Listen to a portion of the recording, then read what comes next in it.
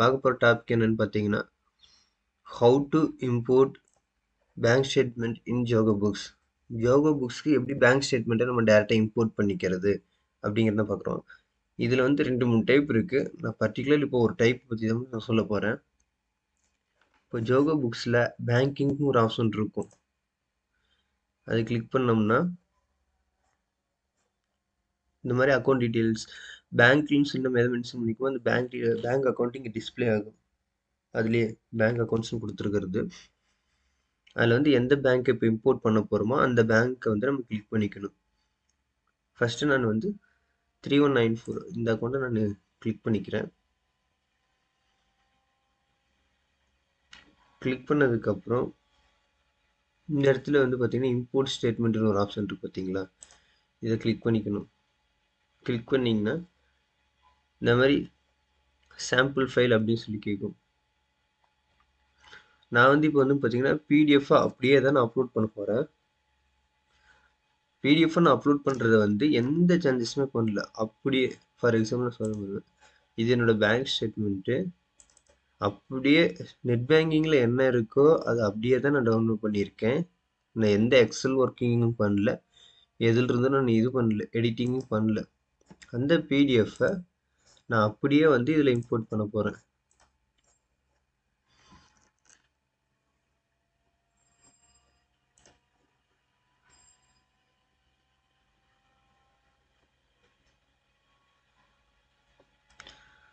(3194) account import statement, choose file, choose for desktop. இங்கே 3194 இருக்கு. இப்படிதான் நான் டிஸ்டர்ப் சேவ் பண்ணியிருக்கேன். ஓப்பன் கொடுக்குறேன். கொடுத்துட்டு இதுக்கு வந்து பாஸ்வேர்ட் ப்ராடக்ட் இருந்துச்சுன்னா இது கிளிக் பண்ணிட்டு இம்போர்ட் கொடுத்தோம்னா பாஸ்வேர்ட் கேட்கும். இப்போ நான் வச்சிருக்க பிடிஎஃப் ஃபைல் எந்த பாஸ்வேர்ட் ப்ராடக்ட் இல்லை. ஸோ நான் டேரெக்டாக அதை கிளிக் பண்ணாமல் இம்போர்ட் அப்படிங்கிற கிளிக் பண்ணுறேன்.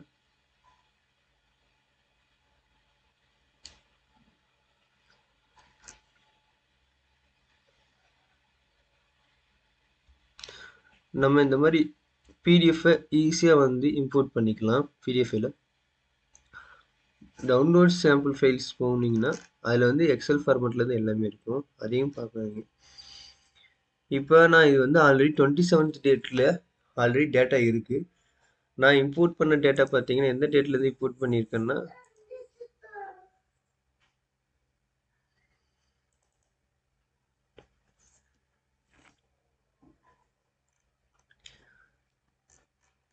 நான் 28th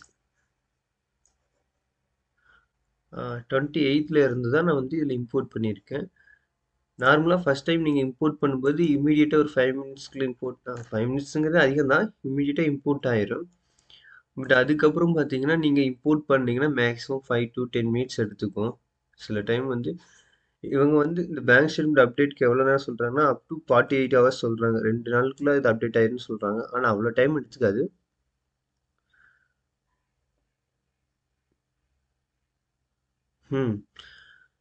இப்போ வந்து பார்த்தீங்கன்னா ஃப்ரெண்ட்ஸ், நான் இப்போ சொன்ன மாதிரி 10-12 வரைக்கும் அப்டேட் ஆயிடுச்சு பார்த்தீங்களா. நம்ம இம்போர்ட் பண்ணதுக்கப்புறம் ஒரு ரீஃப்ரெஷ் கொடுத்து பார்க்கணும். ஒரு 5 to 10 மினிட்ஸ் கழிச்சு ஒரு ரீஃப்ரெஷ் கொடுத்தோம்னா நம்ம எல்லா ஸ்டேட்மெண்ட்டும் இம்போர்ட் ஆயிரும். வந்து 10-12 நான் உங்களுக்கு ஆரம்பத்திலே காட்டினேன், 27 வரைக்கும் தான் டேட்டாஸ் இருந்துச்சு. இப்போ என்னோடது எல்லா டேட்டா வந்துருச்சு. 10-12 வரைக்கும் ஆல் டேட்டா வந்துருச்சு. இதெல்லாம் இப்போ இம்போர்ட் பண்ணேன் 28ல இருந்து. அது ஒரு சிங்கிள் கிளிக்கில் எந்த ஒரு எடிட்டிங் ஒர்க் இல்லாமல் என்னோட பிடிஎஃப்பை டைரெக்டாக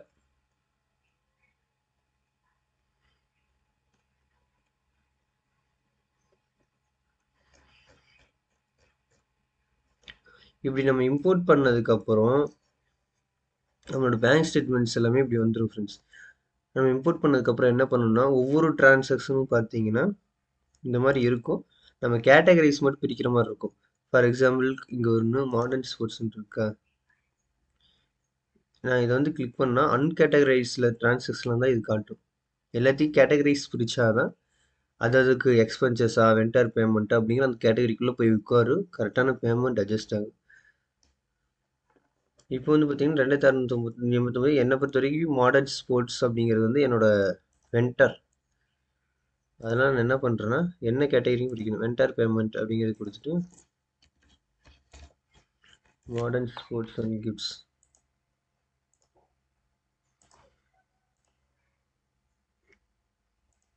இது வந்து பேங்க் ட்ரான்ஸ்ஃபர். அவ்வளோதான். ஜஸ்ட் இந்த டிஸ்கிரிப்ஷன்லாம் அதுலேயே வந்துடும். இந்த கேட்டகரி மட்டும் நம்ம பிரிக்கணும். அது எக்ஸ்பென்சஸா, வென்டர் பேமெண்ட்டா, இல்லை ட்ரான்ஸ்ஃபர் டு அனதர் அக்கௌண்டா, இந்த எக்ஸ்பென்சஸ் வென்டருக்கு அட்வான்ஸா, venter பேமெண்ட்டா, transfer to another account, card owner டிராயிங்கா, credit note refund, payment refund, employee ரீஇம்ப்ரெஸ்மெண்ட்டு. இந்த மாதிரி இதோட கேட்டகரி நம்ம பிரிக்கணும். இது என்ன அப்படிங்கிற கேட்டகரி நம்ம பிரிக்கணும். இப்படி நம்ம வென்டர் பேமெண்ட்னு கொடுக்கும்போது பார்த்தீங்கன்னா அவங்களோட ஆல்ரெடி இருக்கக்கூடிய அவுட்ஸ்டாண்டிங் பில் எல்லாமே நமக்கு கீழே டிஸ்பிளே ஆகும். அதோட கரெக்டாக அட்ஜஸ்ட் பண்ணோம்னா பில்லோடையும் அட்ஜஸ்ட் ஆகும். இப்போ சேவ் கொடுத்துடலாம். ஆமாம், இதை வந்து நான் எக்ஸஸ் பேமெண்ட் தான் கொடுக்குறேன். இதுக்கான ஃபியூச்சரில் தான் இதை நான் அட்ஜஸ்ட் பண்ண போகிறேன்.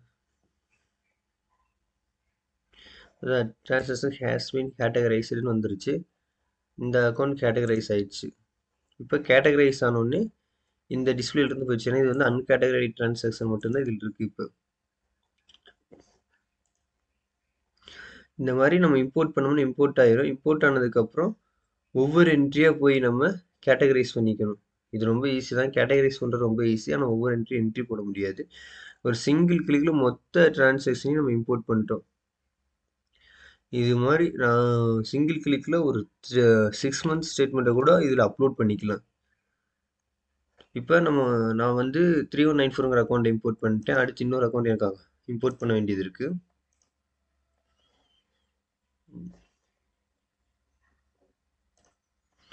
ஸோ அதே மாதிரி பேங்கிங்கில் போயிட்டு 9650ங்கிற அக்கௌண்ட்டையும் எனக்கு இம்போர்ட் பண்ணணும். கிளிக் பண்ணிக்கிறேன். Import statement.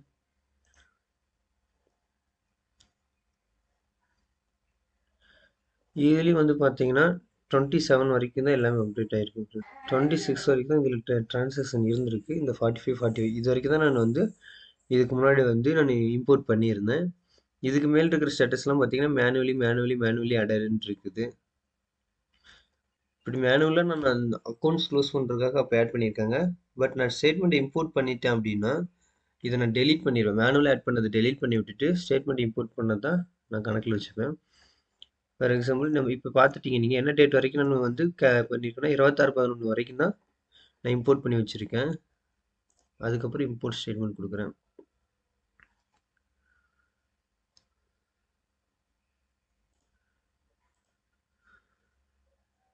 $9650 same process. Import கொடுக்குறேன்.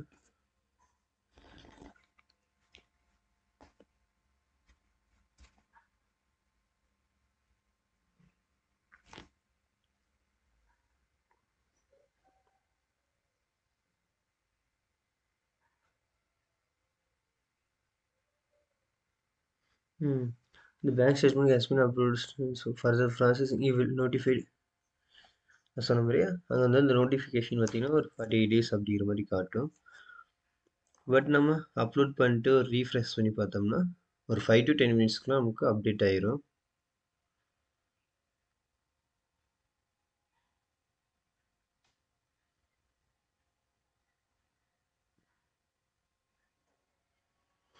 இங்கே வந்து பார்த்தீங்கன்னா நமக்கு 7/12 வரைக்கும் அப்டேட் ஆயிருக்கு ஃப்ரெண்ட்ஸ். பார்த்தீங்களா, அப்படியே நான் சொன்ன மாதிரி இதெல்லாம் அப்டேட்டில் இல்லை. நமக்கு 26 வரைக்கும் தான் அப்டேட் பண்ணியிருந்தோம். இது வரைக்கும் தான் இருந்துச்சு. அதுக்கப்புறம் இது வந்து இல்லாமல் இருந்துச்சு. இப்போ நம்ம இம்போர்ட் பண்ணியிருக்கிறது பார்த்தீங்கன்னா 7/12 வரைக்கும் இம்போர்ட் ஆயிருக்கு. கரெக்டாக இம்போர்ட் ஆயிருக்குன்னு பிடிஎஃப் ஸ்டேட்மெண்ட் ஒரு தடவை செக் பண்ணிக்கலாம். 9650 நான் 10th டேட் வரைக்கும் கொடுத்துருக்கேன். பார்த்தீங்கன்னா நான் கொடுத்த டேட்டில் டிரான்சாக்ஷனில் 7 வரைக்கும் தான் என்ட்ரிஸே இருக்குது. ஸோ கரெக்டாக தான் என்னோடய ஸ்டேட்மெண்ட் வந்து அப்டேட் ஆகிருக்கு. 7 வரைக்கும் அப்டேட் சேம் அவ்வளோதான். இப்போ நான் எல்லாமே இம்போர்ட் பண்ணி முடிச்சிட்டேன். இப்போ ஸ்டேட்மெண்ட் எல்லாம் வந்துருச்சு.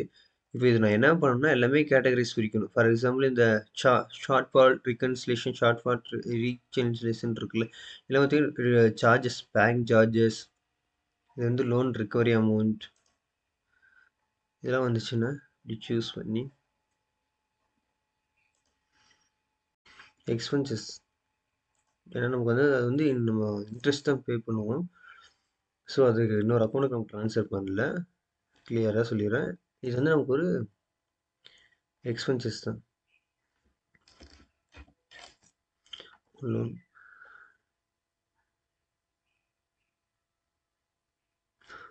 லோன் ரெக்கமெண்ட் மட்டும் 1988 இந்த அக்கௌண்ட் இருக்கு, நோட் பண்ணிக்கிறேன். இன்வாய்ஸ் நம்பர் இருந்தால் இன்வாய்ஸ் நம்பர் போட் பண்ணலாம். யூனிட்டில் லோன் ரெக்கவரின்னு இருக்கு, சேவ் கொடுத்துடலாம். சேவ் கொடுத்தோன்னே சேவ் ஆயிடுச்சு. இது இந்த லோன் அக்கௌண்ட்டோட அட்ஜஸ்ட் ஆயிரும். இது வந்து பேங்க் சார்ஜஸ் ஆக்சுவலாக இந்த 118.73ங்கிறது பேங்க் சார்ஜஸ். ஹெட் ஆஃபீஸ்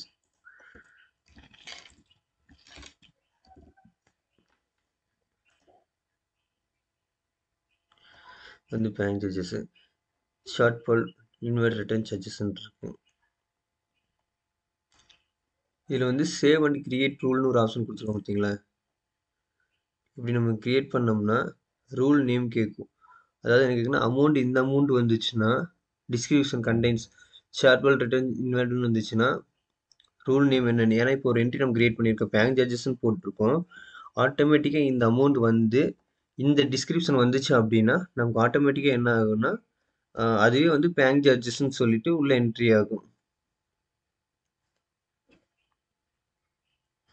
எனக்கு அந்த மாதிரி இப்போ எதுவும் தேவைப்படாதனால நான் ஸ்கிப் கொடுத்துக்கிறேன்.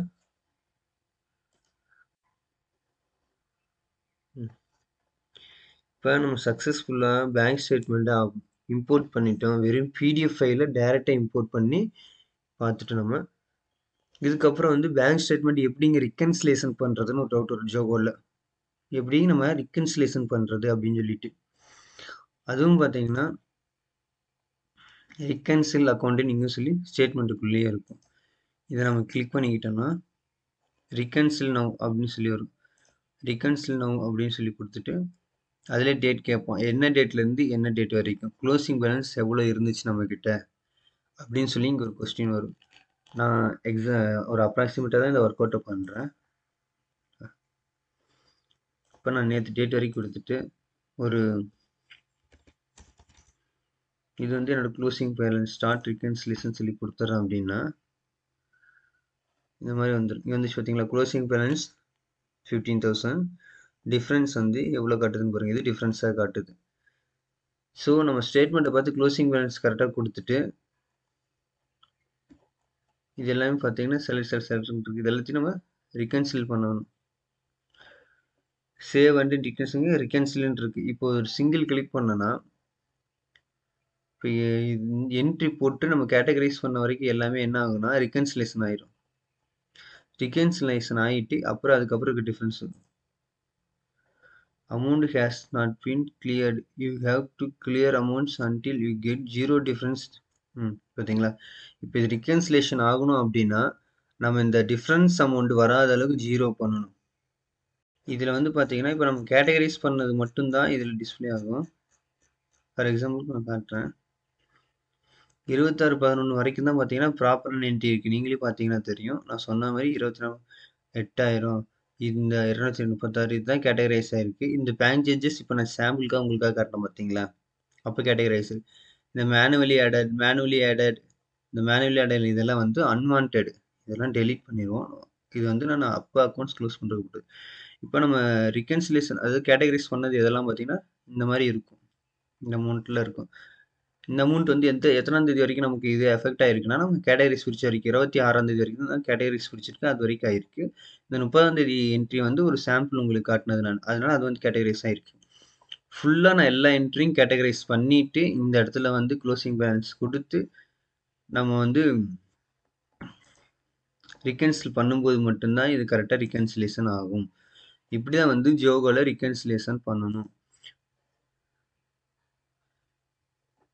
இப்போ உங்களுக்கு வந்து எப்படி இம்போர்ட் பண்ணுறது அப்படிங்கிறது அண்டர்ஸ்டாண்ட் ஆகிருக்குன்னு நம்புகிறேன். இது வந்து இப்படி தான் இம்போர்ட் பண்ணணுமா அப்படின்னு கேட்டால் டூ த்ரீ டைப்ஸ் இருக்குது. இது வந்து ரொம்ப ஈஸி.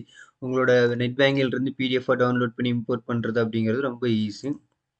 அது இல்லை வேறு மாதிரி ஒர்க் அவுட் பண்ணுறதுன்னா இங்கே வந்து பார்த்தீங்கன்னா சாம்பிள் பேங்க் ஸ்டேட்மெண்ட்டுன்னு சொல்லிட்டு சிஎஸ்சி டிஎஸ்சி எக்ஸல் ஃபைலு இதே மாதிரி எக்ஸல் ஃபைலாகவே இருக்குது.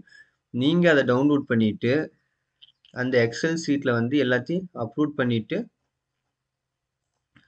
எல்லா என்ட்ரியும் நீங்கள் கொடுத்துட்டு அதுக்கப்புறம் அதை வந்து இம்போர்ட் பண்ணிக்கலாம். டெஸ்க்டாப்லேயே எங்கேயாச்சும் வச்சுட்டு அதுக்கப்புறம் நீங்கள் அதை இம்போர்ட் பண்ணிக்கலாம்.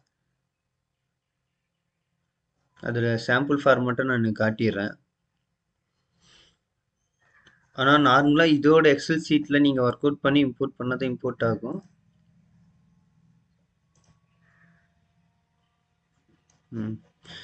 டேட்டு, வித்ட்ராவல்ஸு, டெபாசிட்டு, பேயி, டிஸ்கிரிப்ஷன் இந்த டீட்டெயில்ஸ் தான் இருக்கும். இதை வந்து நீங்கள் பேங்க் ஸ்டேட்மெண்ட்டை நீங்கள் நெட் பேங்கிங்கில் எக்ஸலாக கூட டவுன்லோட் பண்ணி காப்பி பேஸ்ட் பண்ணி க்ளோஸ் பண்ணலாம். காப்பி பேஸ்ட் பண்ணிட்டு இதை எங்கேயாச்சும் டெஸ்க்டாப்பில் சேவ் பண்ணிட்டு அதுக்கப்புறம் கூட நீங்கள் வந்து இதை அப்லோட் பண்ணலாம். ஸோ அது உங்கள் சாய்ஸ். இது நம்ம என்னவா நம்ம அப்லோட் பண்ண போகிறோம் அப்படிங்கிறது உங்களோட சாய்ஸ்.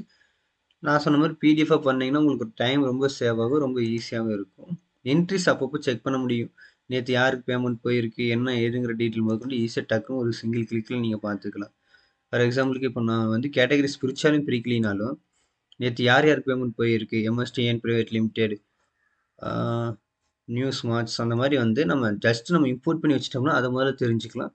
அதுக்கப்புறம் கம்பல்சரி கேட்டகரைஸ் பண்ணிட்டு தான் நம்ம இதில் வந்து பார்த்தீங்கன்னா ரிகன்சிலேஷன் அக்கௌண்ட்டில் போய் ரிகன்சிலேஷன் பண்ணி வைக்கணும்.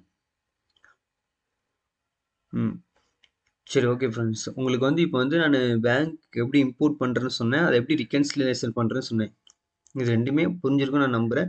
இதில் ஏதாச்சும் உங்களுக்கு டவுட்ஸ் இருந்துச்சுன்னா எனக்கு கீழே கமெண்ட்ஸில் சொல்லுங்கள். என்னோடய வாட்ஸ்அப் நம்பர் ஆல்ரெடி கமெண்ட்ஸில் ஒரு கமெண்ட் பாக்ஸில் இருக்கும். அதுக்கு நீங்கள் வாட்ஸ்அப் பண்ணி கூட கேட்கலாம். என்னோடய சேனலை சப்ஸ்கிரைப் பண்ணுங்கள், சப்போர்ட் பண்ணுங்கள் ஃப்ரெண்ட்ஸ். இது இல்லாமல் ஃப்யூச்சரில் குயிக் புக்ஸ் அப்படிங்கிற சாஃப்ட்வேரை பற்றி நான் சொல்லலான்னு இருக்கேன். எனக்கு உங்களோட சப்போர்ட் வேணும். என்னை சப்போர்ட் பண்ணுங்கள். இதில் டவுட் இருந்துச்சுன்னு சொல்லுங்கள், நான் கிளியராக எக்ஸ்பிளைன் பண்ணுறேன். Thank you friends.